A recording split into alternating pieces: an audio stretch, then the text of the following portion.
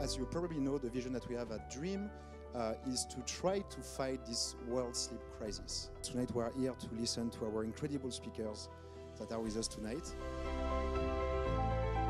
And we see that sleep disruption is not merely the inconvenience of feeling tired at the wrong time, but it has global effects, short-term and long-term, on our overall health and well-being. Right now, we need to put all the electrodes on them. They have to sleep either in a sleep lab or at home, and we study them for one night. For me, that's one of the main reasons we want to study sleep. It's just the mystery of sleep is one of the, I think, last remaining mystery in biology today. So hopefully in the future, with the collaboration of Dream, we could have a larger sample of voluntary people who want to participate and who could be studied for several nights, several months, and give us better insight of what is sleep and what is abnormal in sleep.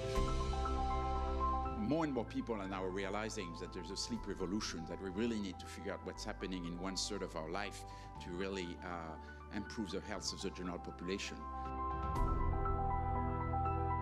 Why I'm excited to be associated with Dream is that you guys have got the first device that is genuinely measuring sleep and its various dynamic forms in the home environment over long periods of time.